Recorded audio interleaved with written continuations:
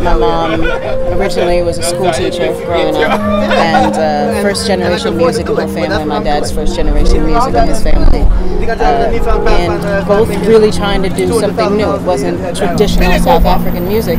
It was being drawn to American jazz. I've been gone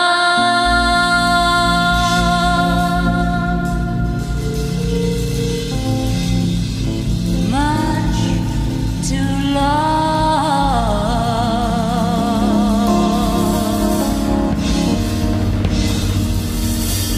and I'm glad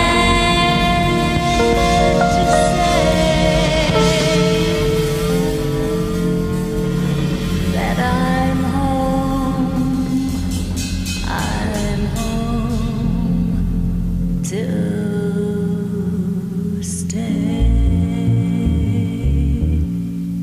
Performing in so many places in South Africa and kind of being a part of an amazing jazz movement. So many amazing jazz musicians came out around that time, the 50s, and then traveling to Europe and performing there. My mom performing with Duke Ellington and Billy Strayhorn, recording albums.